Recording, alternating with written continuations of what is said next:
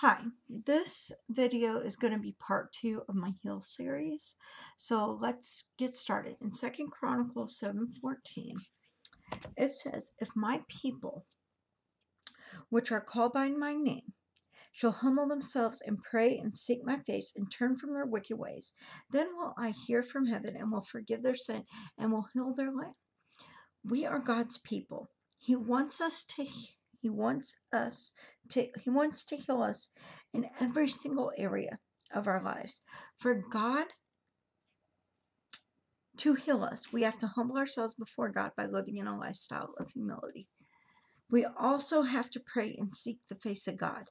By doing this, God will give us a prayer lifestyle along with a stronger relationship in Him, which gives us the ability to see Him in ways that go beyond our imagination. We also have to repent by turning from our wicked ways, by confessing our sins, and not doing those sins anymore in our flesh. After humbling ourselves to God, praying, seeking His face, and repenting, Jehovah will hear from heaven, forgive our sins, and healing to the land. When God brings healing to the land, He heals everything that causes sickness and disease in our land. So God wants to heal every single one of us.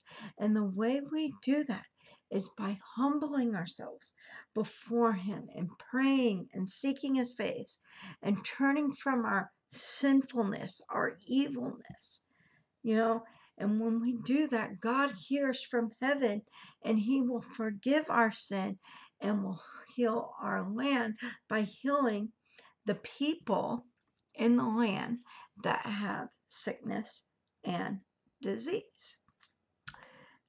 Psalm 6:2 says, "Have mercy upon me, O Lord, for I am weak. O Lord, heal me, for my bones are vexed." For God to heal His children, He needs to show mercy to us. Crying out for His mercy is a vital step to our healing journey. The reason we cry out for God's mercy is because we are weak. We are weak in the flesh. It is God's mercy that brings healing to us because He longs for us to be healed. We do this by crying out to the Lord for Him to heal us. The bones within us are vexed. We have to be delivered from the vexes in our bones. And once we are delivered from those vexed bones, from the vexation in our bones, the Lord brings us a complete healing. So the Lord really wants to make sure that we are fully healed and that we are completely made whole in Him and that we are made whole in Him. And, and we don't need to have any more vexed bones, okay? God wants to deliver humanity that has been vexed so the Lord can bring about healing. Psalm 41 verse 4 says, "I said, O Lord, be merciful unto me, heal my soul, for I have sinned against Thee." When we cry out to God for Him to be merciful to us, we ask Him to heal our soul. If we want to experience our whole healing, we have to be fully healed in our soul. We have to be healed in our mind, emotions, and will. We want God to show us mercy and healing because we have sinned against Him. To get God's mercy and healing, we have to repent of our sins and not do them anymore. So you see, God really wants to bring more healing into our lives, and He wants to work His miracles and His cures in our lives as He heals us. Psalm 60 verse 2 says, "Thou hast made the earth to tremble, Thou hast broken it. Heal the breaches thereof, for it shaketh." God has made the earth to encounter trembling, brokenness, and shaking. The earth goes through trembles, shakings, and brokenness for the breaches to be healed. Like the earth, we too experience trembling, brokenness, and shaking. Usually, this occurs when a personal crisis, trial, or affliction enters our lives. The trembles, shakings, and the brokenness that we encounter puts God into motion in our lives so He can heal the breaches that were caused by the trembles, shakings, and brokenness that rocked our body, soul, and spirit. God wants to heal us. God wants to heal us. And every tremble, every shaking, every broken thing that happens to us, that we encounter, it puts God into motion in our lives. It brings God in our lives and puts Him into motion so He can heal us where those things were breached in our lives. So the Lord really, God wants to work His healing into our lives. So Ecclesiastes 3:3 says, a time to kill and a time to heal, a time to break down and a time to build up. There is going to be a time to kill and a time to heal. There will be a time to break down and a time to build up. When a time to kill comes, we are killing the flesh because of the sinful world we live in. We kill the flesh by crucifying it with all of its sin and evil tendencies. Our flesh needs to be killed because it leads to the healing process that starts inside of us. After the time of killing is done, God brings about the time of healing. Our healing starts in the spirit. Once the spirit is healed, then the soul gets healed. After the soul is healed, then the physical is healed. Healing starts with the spirit first. There will be a time to break down and a time to build up. The Lord really wants to heal us, and He wants to bring His whole healing into our lives, and He wants to heal this pandemic. I know about COVID-19.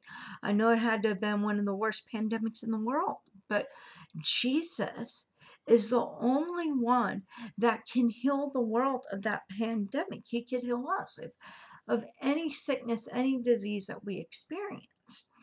So Isaiah 19:22 says, and the Lord shall smite Egypt, He shall smite and heal it, and they shall return even to the Lord, and He shall be entreated of them and shall heal them.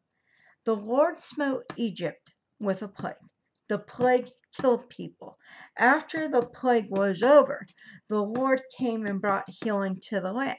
The smiting and healing was done so the people can return to the Lord.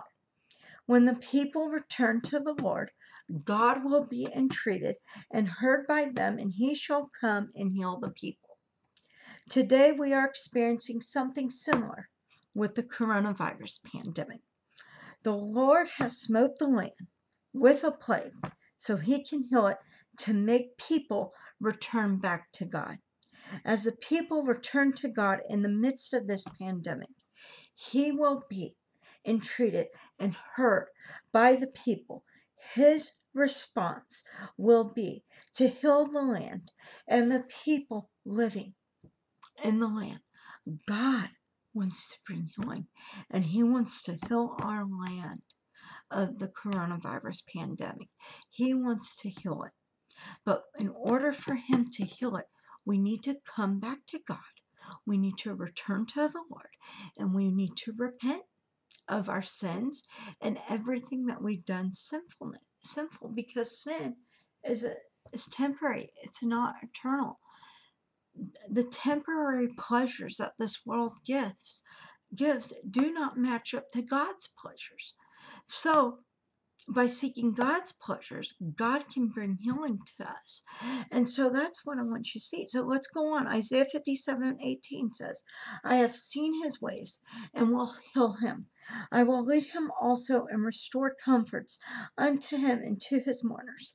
God will see our ways. After He sees our ways, He will come and heal us. He will also lead us and restore comfort unto us and to our mourners.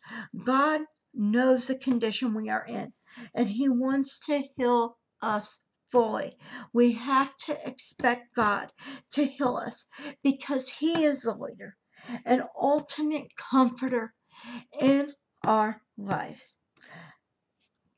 Healing. Isaiah 57:19 says, I create the fruit of the lips.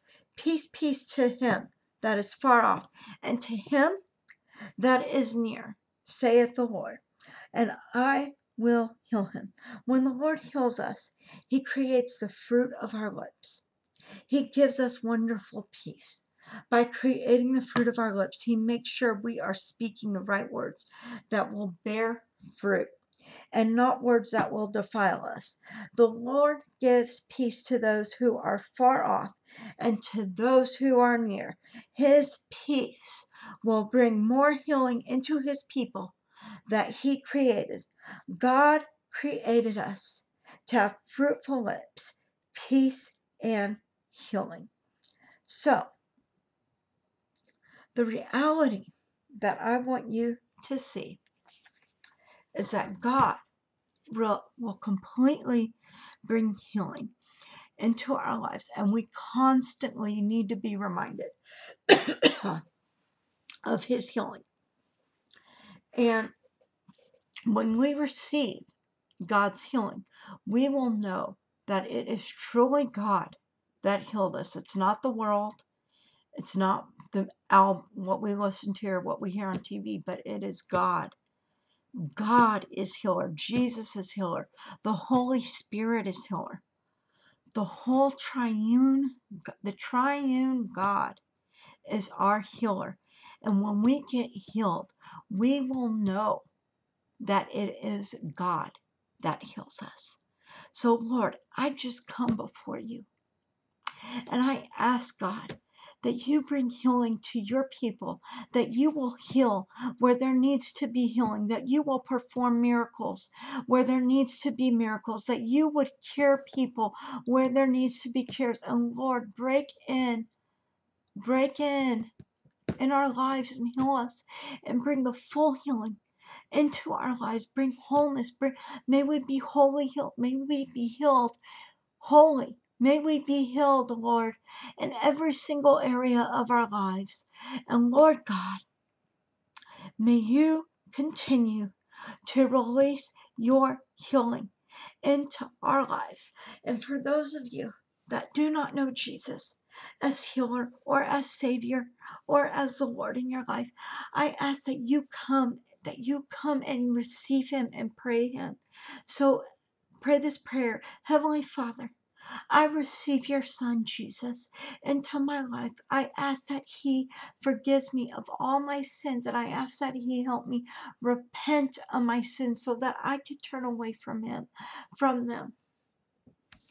And Lord, just heal me, because I did receive your Son as my Lord and Savior.